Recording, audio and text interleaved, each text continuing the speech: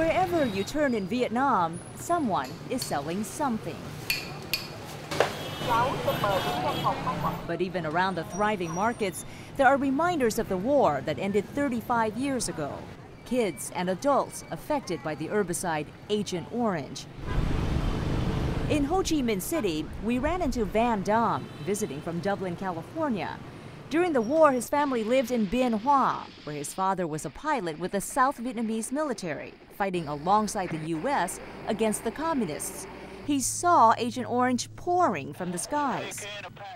A few weeks later, the leaves fell. And that was strange for us because we live in a tropical environment. American forces dumped about 20 million gallons of herbicides on South Vietnam between 1962 and 1971. Back then, U.S. officials insisted the chemicals were safe, and some soldiers didn't even bother to wear any protective gear when they sprayed it on the ground. But when Dam's 5-year-old brother died of cancer, his family grew suspicious. To this day, my mom blamed it on really the chemical that my little brother was exposed to. Dam and his family fled when Saigon fell to the communists in 1975.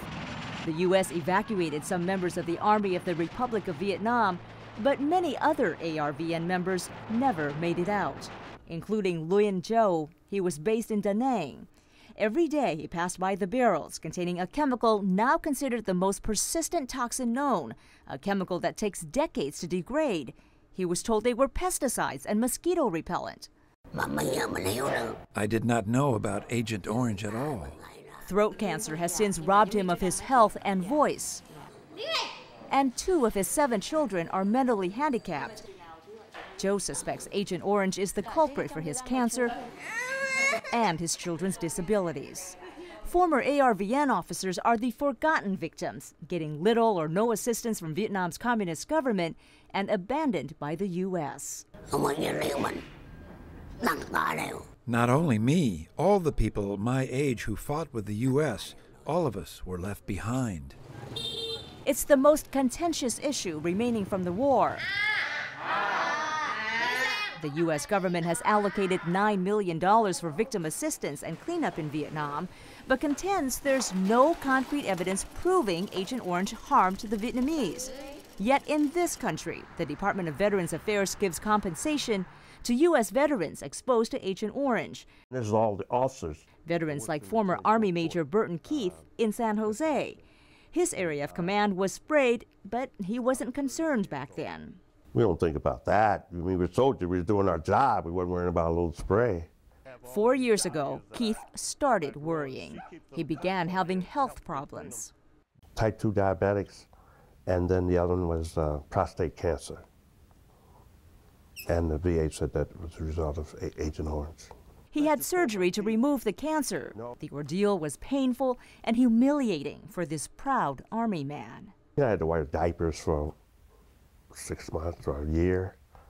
And I don't know, I was always crying. After months of frustrating red tape, the VA agreed to pay Keith $3,000 a month in benefits. His ailments are among more than a dozen cancers, nerve and skin disorders, and birth defects the VA considers linked to Agent Orange. But there's no such recognition for those suffering from the toxin in Vietnam. I mean, come on, a lot of those guys were fighting just like us, and a lot of them were just civilians out there plowing the fields. And suddenly this Agent Orange drops on them, and they are wounded forever. For a fraction of what we spend every day in Iraq and Afghanistan, we could really clean up Vietnam. Ed Martini is a history professor at Western Michigan University. He's writing a book on the worldwide damage caused by Agent Orange.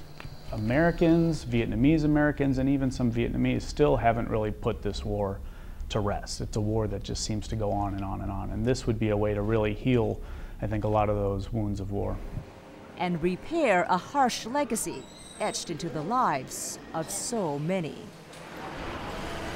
In Vietnam, Thuy Vu, CBS 5.